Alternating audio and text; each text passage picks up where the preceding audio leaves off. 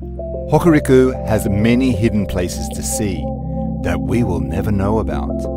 Craft and design, cuisine, from silent nature and spirituality. Let's go to the heart of Japan.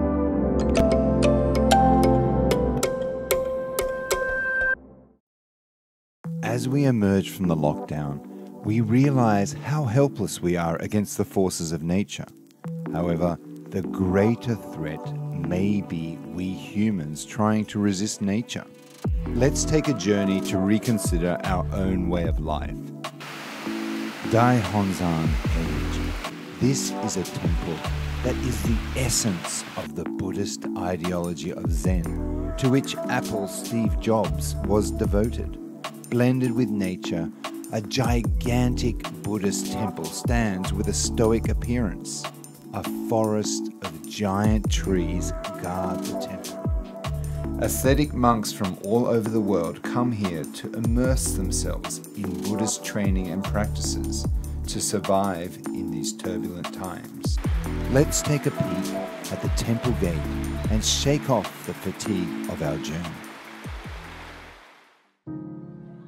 Hakujukan is a temple lodging that warmly welcomes pilgrims to the threshold of the Zen experience. Located just 5 minutes walk from the temple, this beautiful hotel offers meditation space in addition to the guest rooms to allow guests to unwind both mentally and physically. The inn serves vegetarian food prepared in line with the Zen philosophy. Use of animal products is avoided, and you will enjoy holistic vegetables from the roots through to their skin. Guest rooms are decorated with traditional Japanese-style paper called washi, creating a truly relaxing atmosphere. Listen to the quiet murmuring of the stream as you drift off to sleep. I decided to take a leisurely morning stroll around the temple. Improving his mental state was not the only motivation drawing Steve Jobs to Zen. He pushed himself to the limit to remove any self-attachment and practice the awakening of his innate spirituality, or, in other words, his superior individuality and strength. A simple way of thinking has become a method that crossed national borders, but beyond that, there is a realm that transcends business. It is a philosophy that teaches, don't try to live for anything. Through practice, Zen disciples learn to simply accept change as nature does.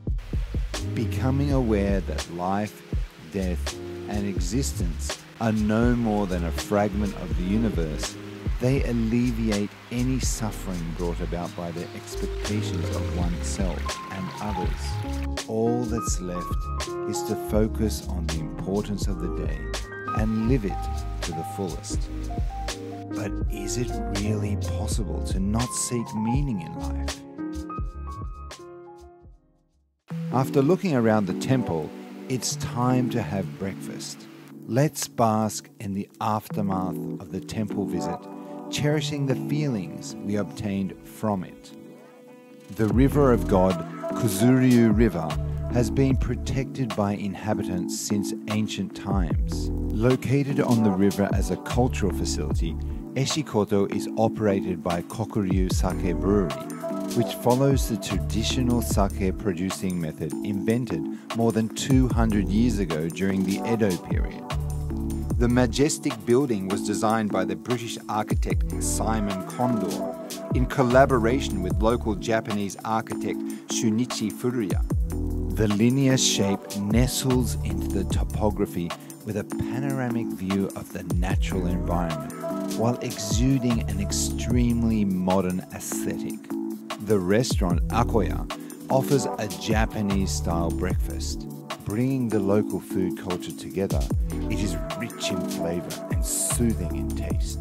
At lunch, an aperitif combined with sake is served. 最初にっていうか、1990年に福井に帰ってきて、フランスとかドイツの、ワイナリーを巡って、そこで影響を受けたんですけど、そこの食とか人とかそういったことと一緒に交流することを楽しんでいらっしゃる姿を見て、世界のワインを楽しんでいるようなお客様が、日本来たら地方の酒蔵行ってそのフードを楽しもうみたいな、そんな文化になればなっていう。 Named after the Japanese word for eternal, the facility aims to hand down the culture of Hokuriku to posterity, with sake at its core. Besides the shops, restaurants, and patisseries, the premises currently has a hall and a private cellar where 8,000 bottles are stored. In addition, grand plans such as the construction of a restaurant hotel, brewing laboratory, and distillery are in the works. It is definitely worth visiting again. Various large and small sake breweries standing side by side. Most of them are family owned, and each one has its own distinct flavor. Yoshida Sake Brewery, which also has a brewery on the banks of the Kuzuru River, has the concept of Eiheiji terroir and produces the famous sake Hakuryu while cultivating its own sake rice in the region. Junmai Daiginjo, which utilizes Yamada Nishiki sake rice cultivated in-house, has a light and fragrant taste. Though this rice is suitable for sake brewing as it has a large grain with no unpleasant taste, it tends to grow slowly and is likely to be blown down by winds. After the rice is cultivated and polished, it is said that only the center part is steamed before being used. It seems that brewing is undertaken in winter, when it is easier to control the fermentation temperature.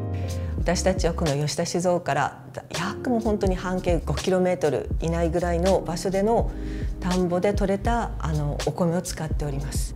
一年中自然と一緒に住まわせていただいているというのか、自然に対して同行するんじゃなしに自然を受け入れるってことがまず第一だと思ってます。白山緑の雪解けの伏流水なので、本当に酒質も柔らかで綺麗です。山であり川であり、それからその田んぼの上を渡ってくる風であるとか、そういったもの全てを指して私たちはテロワールと呼んでおります。The taste is one with nature due to the crystalline water and air of the region, the infinite workings of life, and the hands of people who live in harmony with this environment.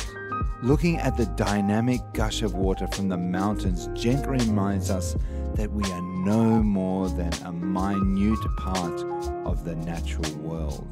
Nature intrinsically shifts with the passage of time, and people live under its influence. It may be wise to know this balance and obtain nature's vital blessings. I didn't understand Buddhism's transcendental way of thinking about letting go of the meaning of life, but after coming here, I was able to appreciate its gentle but strong message. It is a method to achieve happiness by living with a heart and mind that respects nature's dynamism with its beginning and end.